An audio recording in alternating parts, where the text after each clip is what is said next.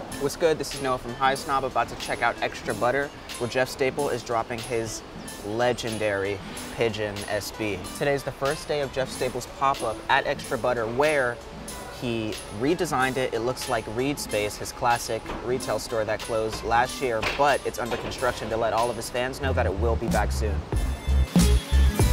This line is nuts, by the way, as you would imagine.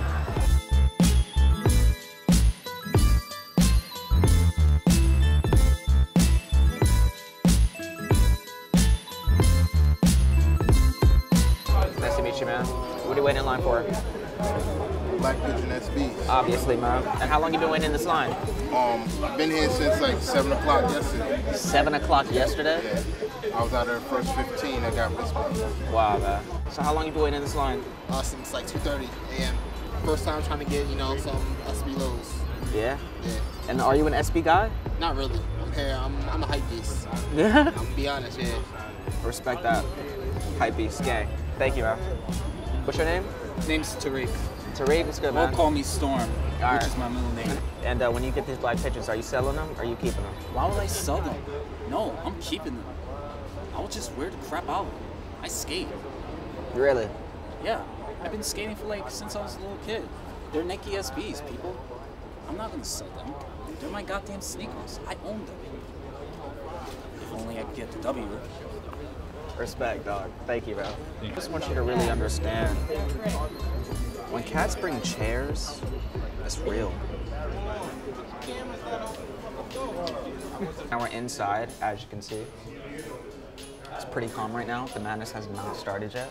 See, they brought back the OG pink SB box.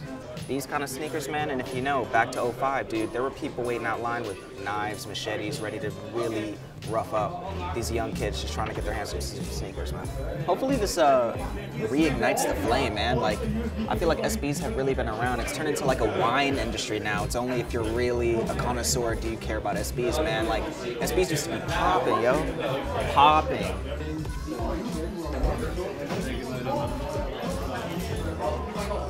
So we're here with number 4 in line, man. How special are these shoes to you, man? Real specialty shoes. Oh, man. These my size, got a t-shirt as well. Nice, nice, nice. I'm excited. Much like this is like New York's sneaker, without a doubt. This is the first sneaker that really caused people to go and resell. This is the first sneaker that made people go crazy, man. So for him to redrop, this is a really big deal. That's why everybody's here. It's also really interesting. This is the first time that I've been talking to a lot of people and none of them are reselling these. Everyone's holding on to these. That's really important. That's true dedication. You see my mans came through with the fit on though, the real fit. The real I do real things and I stopped doing real things to wait in this line to come and get these shoes type vibe.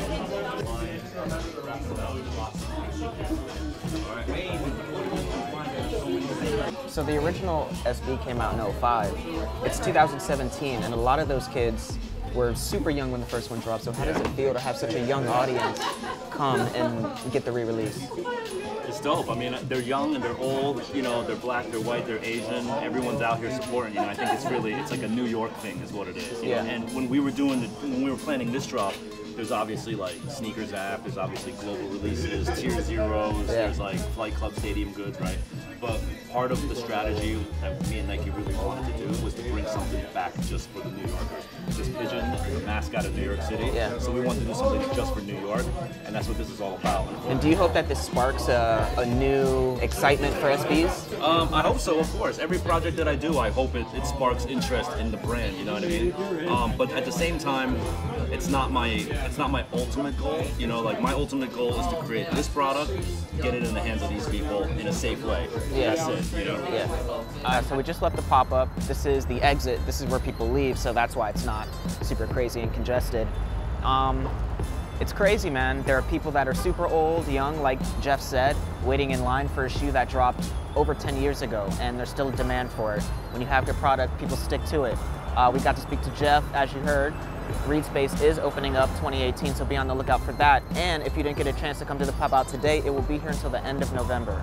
I'm Noah, Highsnobiety, peace.